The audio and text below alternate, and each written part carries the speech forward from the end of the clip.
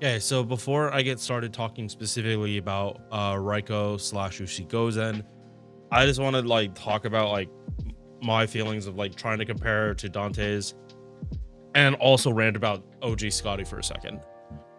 So this unit is not meant to be a looper. She is so heavily focused on raw damage and crit damage in a way that Edmund Dante's just isn't. Avenger.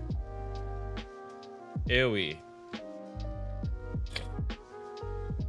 Dante's base MP is hitting here. But you also have to remember this is a buffed MP, number one. Number two, this is with his 50% attack buff. Raikou doesn't have one turns except on her battery, which is MP damage. And at a lower amount too.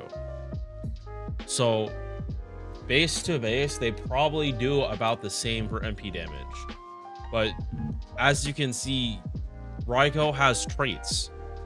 Dante's doesn't have traits. And if you hit this one, which A, you're already going to be hitting neutral. B, almost every single demonic servant is earth attribute. There are like a couple that aren't. So this number is way more realistic than you think. And if you're fighting an earth attribute servant or earth demonic and earth attribute, which are again common, you will be hitting this damage.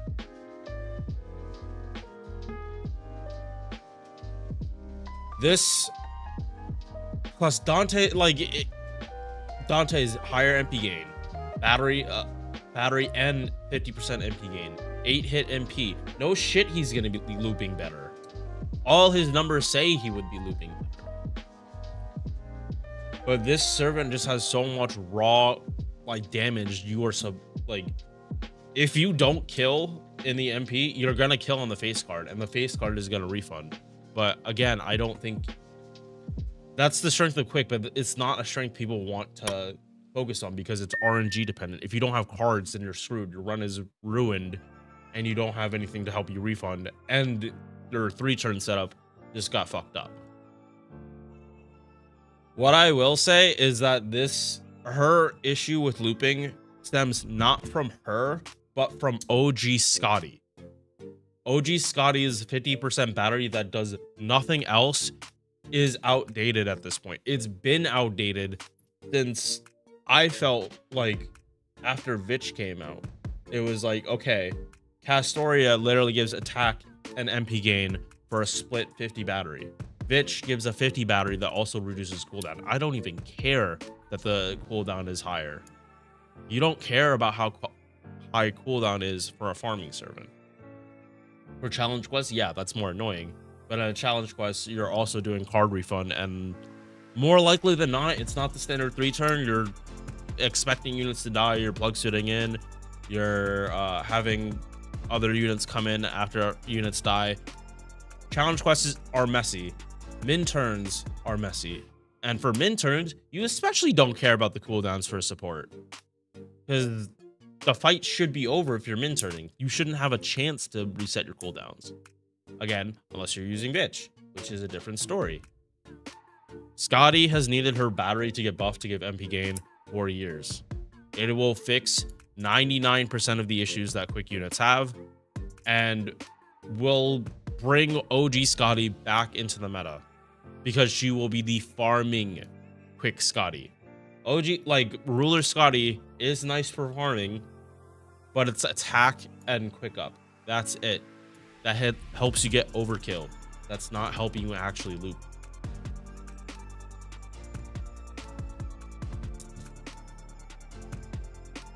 Okay, so rant over. Let's get started to talk about this unit.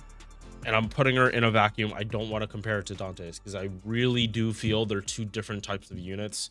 Like Dante's is meant to do looping and can do challenge quest stuff with his buff that removes buffs on crits. And then Ushi Gozen that is doing crits and can do splash damage on her MP.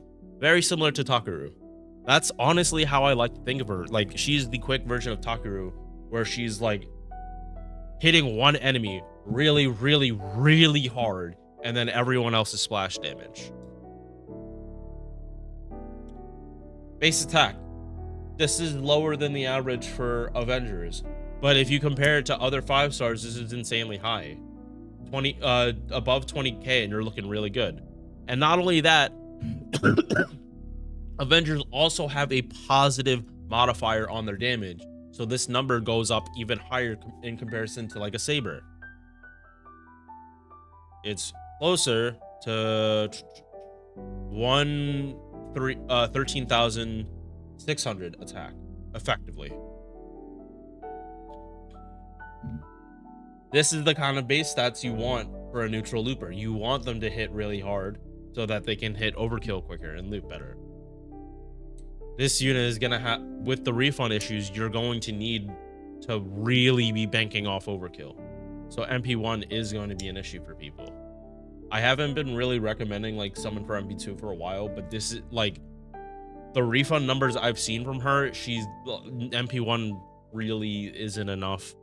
If you want her to be like looping from 0, not until Skadi gets her battery buff. HP, it's lower, but she's an Avenger. What do you expect? What do you expect an Avenger to be as tanky as a ruler? I'm sorry, you are sadly fucking mistaken. Star weight, Sergeant, normal Avenger numbers. Big issue, MP charge. Now, in my head, because I use Charlemagne a lot, and based on the numbers I saw, she's looping almost exactly like half of Charlemagne. Half of Charlemagne sounds really good until you realize like quick unit, and that's 40%. If Skadi got her battery buffed, she gave a 30% targeted MP game buff, that number theoretically would shoot up closer to 50, and then she has her Avenger passive, and then she'd get to 50 easier. It's such a simple buff, and it would mean the world to almost every single quick servant. Every single one of them will be able to, like, most of them will probably actually be able to get off needing to start with K-Scope with a buff like that. And then every other one, and then it just trickled down. So at the lowest end, all quick units got buffed. At the highest end, all quick setups got buffed. That's just my opinion on that. I don't have the actual numbers for this, but I've been playing the game enough to like see the numbers and like have a educated guess on where things are going. I would definitely like look into Plushie, Kadroth that have not more resources available. I could be doing this too, but I personally don't have the time to do all the math for everything. And this isn't to scare you off summoning for the servant. It's not. I think they're very strong, but there are issues with the meta, not the unit. Like very similar situation to Melisande when she first came out. Yeah, it's cool she had 100% battery, but she couldn't 3-turn. And then Oberon came out, and now she could 3-turn, and now she's like super broken. If this unit, if they actually do plan on buffing Skadi, it makes way more sense why her numbers would be gimped, because they are building her to work with that Skadi, not the current Skadis. But don't take my word of gospel. I don't have inside knowledge. This is really just me making a prediction. These cards are so fucking good. 3-hit, 6-hit quick cards on a quick Avenger. Gain isn't high, but you don't need it to be high to understand how much refund she will get when she quick crits on these. She's not gonna go 0 to 100, but this is gonna like give her a very sizable chunk of her MP, possibly like closer to 50%. Her arts card is still good. 4 hits, like still again bonus gain, but it's better than Yui's arts card. It's better than Yori's arts card. It's not the strongest one, but this is still going to be a good arts card. It makes up for there only being one of them. And then the Buster is for Star Gen. You don't really care, but it's nice to have. Extra attack, it's average. High attack, mid gain, and then low Star Gen. It's going to be okay. It's not going to be amazing, but it's going to be okay. Also, this is my favorite Ascension for her. Not the biggest fan of this one. And yeah, I just prefer, she looks cooler like this. And I do understand where this version comes from, but we're not talking about that because that's easy demonetization. I know I'm not getting monetized, but I do got to start thinking about that for the future. All right, first skill, power mod against demonic, power mod against servant with earth attribute, and 30% crit damage for 3 turns. That's a lot of damage. Like I said at the start, these power mods add into each other. They are very commonly overlapped. So you're very likely to see the full value of it if you ever bring her to fight a demonic servant. Because like I said, most of them are earth attribute. 300% damage. And the crit damage is nice, but this is her lowest source of crit damage in her entire kit. This unit has like 200% crit damage in their kit. And that's not an exaggeration. 30% quick, 30% buster. And for every time you hit with a quick card, you get 20% crit damage for 3 turns.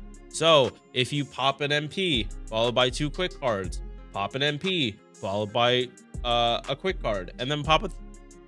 No, run it out. That's 100% crit damage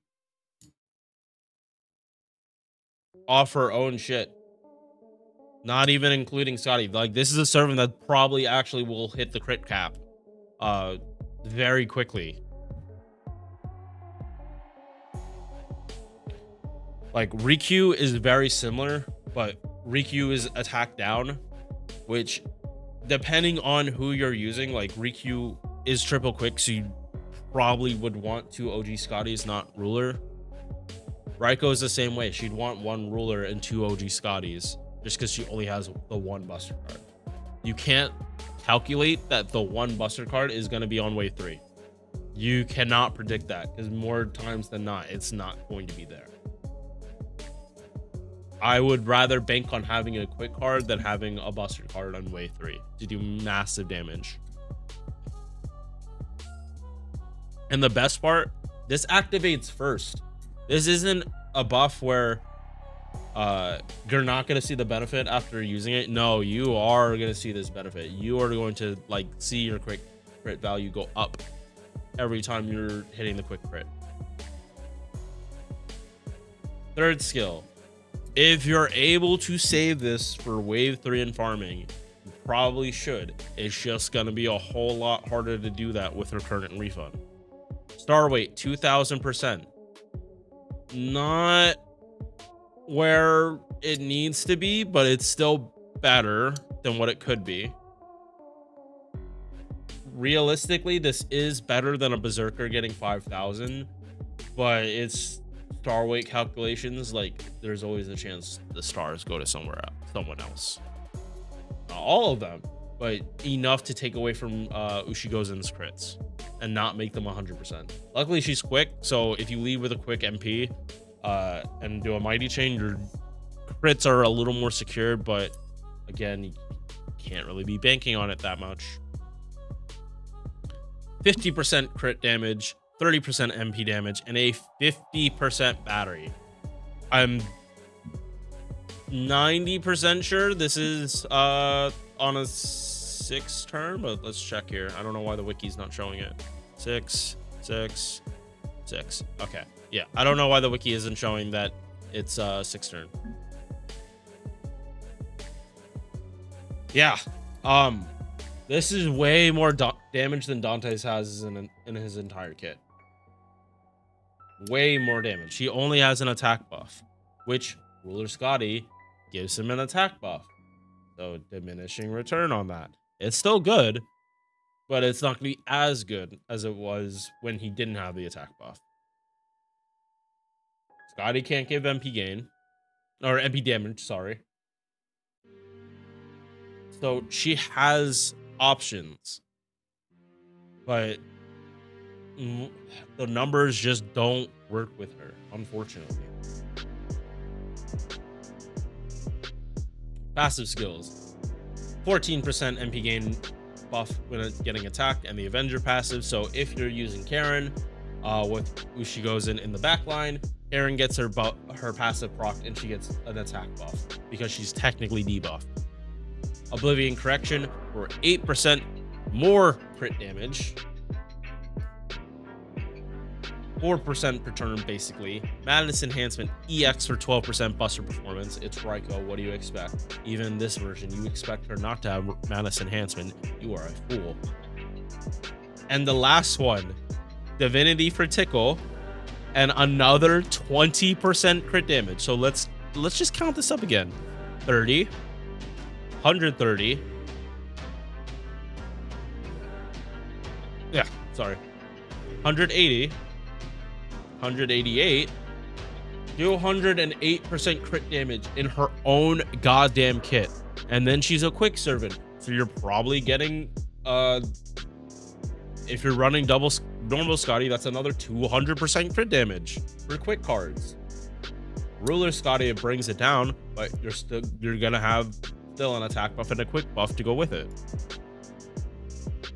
Dante's can't hit this crit damage. If you bring Dante's, he will hit not like a wet noodle, but he's not gonna hit anywhere close to this kind of crit damage. Like, if Ushi Gozen was a single target, no one would be having these like issues with her. She'd be fucking insane, but then she's competing with Tyra and just blows Tyra out of the water if Tyra's not fighting Genji.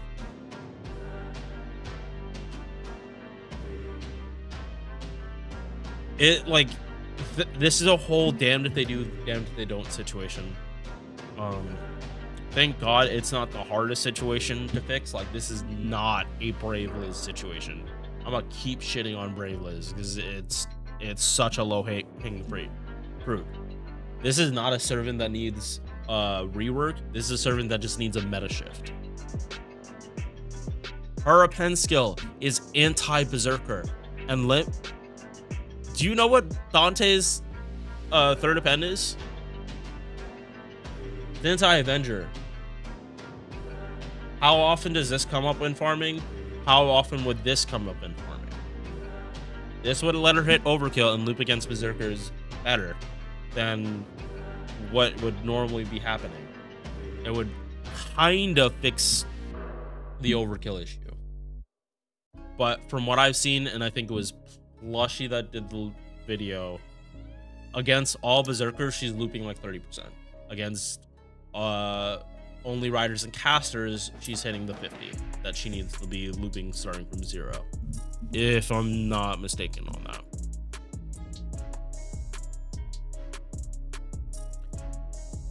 Mana loading on this,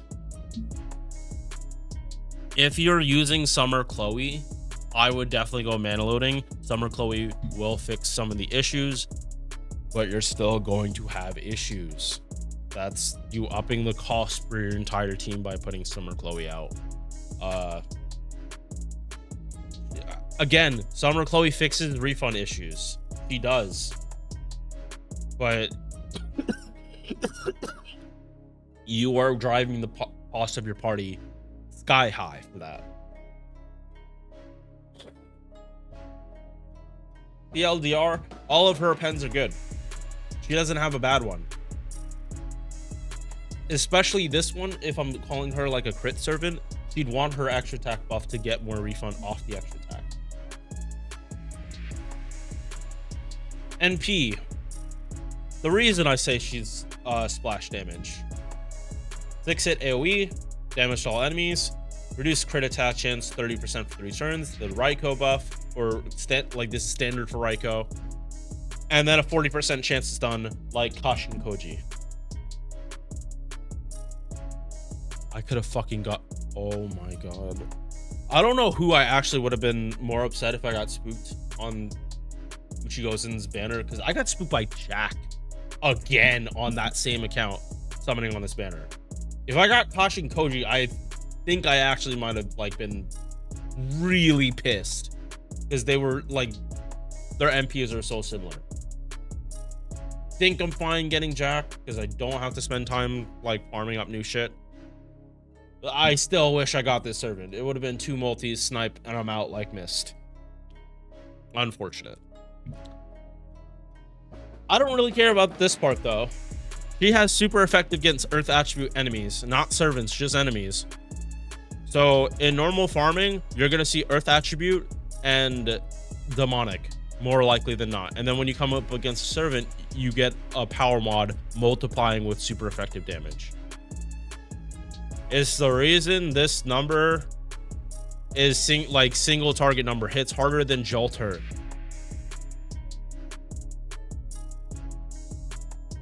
Oh, wait, where am I? All right, yeah, hits harder than an MP1 Jolter on full niche. And like I said, this isn't hang on, make it bigger.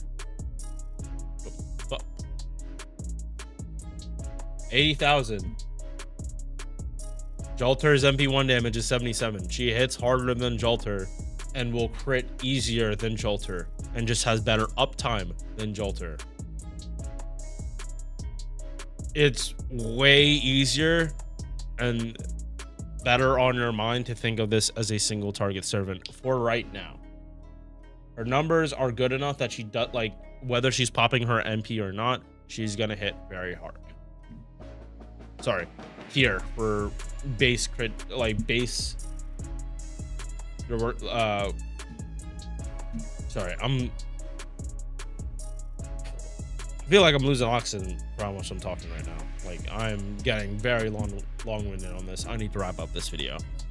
The LDR, the MP is fine. It will hit very, very hard. Mats to ascend. She thirsty. She thirsty. 5 different gold mats.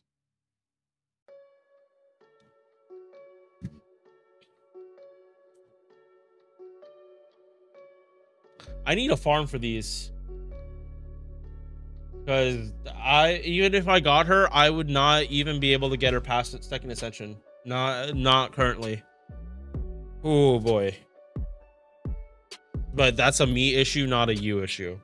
Appends are a lot easier, way less gold mats, but that doesn't help the issue. If you are lacking in materials, this is going to be a nightmare for you to try level.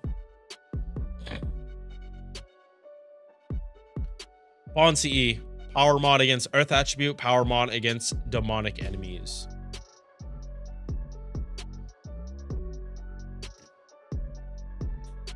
I truly think this servant is worth summoning for, but the current meta isn't there for her. If you get this servant, you are making an investment on this character being really, really strong. But here's the massive but for this. Raikou is just easier to work with because she's a berserker.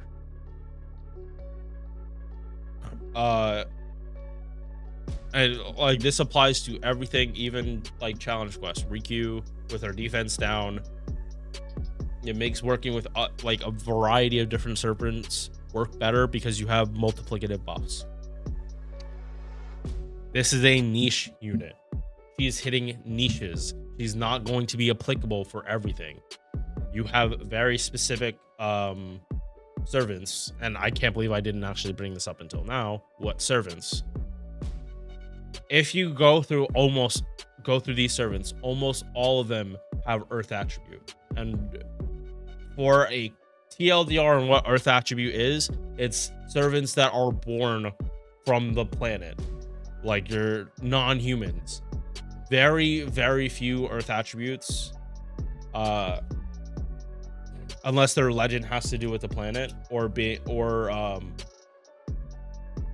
elementals, natural beings, fae, you name it. They're more likely going to be man attribute. Like some of the Knights of the Round Table are man attribute, but I believe Saber is Earth. Let me double check that. Yes, because of Excalibur. Oh wait, no. Almost all the Knights are Earth attribute. Yeah, almost all the Knights of the Round Table are Earth attribute because of fae. Like this is like, again, it's not an uncommon niche. And there are a couple rulers that have Earth attribute. Wait, is no, wait. Are you demonic beast, but not demonic. Yeah. Raikou is a servant. You have to know who you're fighting to get the full benefit. If you don't know who you're fighting, you're gonna be lacking. She's gonna feel underwhelming. But that's what I have to say about this. This is going to be a debated topic for a while, and especially until OG Skadi gets buffed, because it has to be happening. Everyone thought the battery was going to get buffed, not the MP. I don't think, like 2 years ago, I don't think people were expecting her MP to get buffed before her battery, but here we are 2 years and some change later, and that battery still isn't buffed. And they made a new Skadi that has a 50 battery and actually does something that is now better at farming than the one that should be better at farming.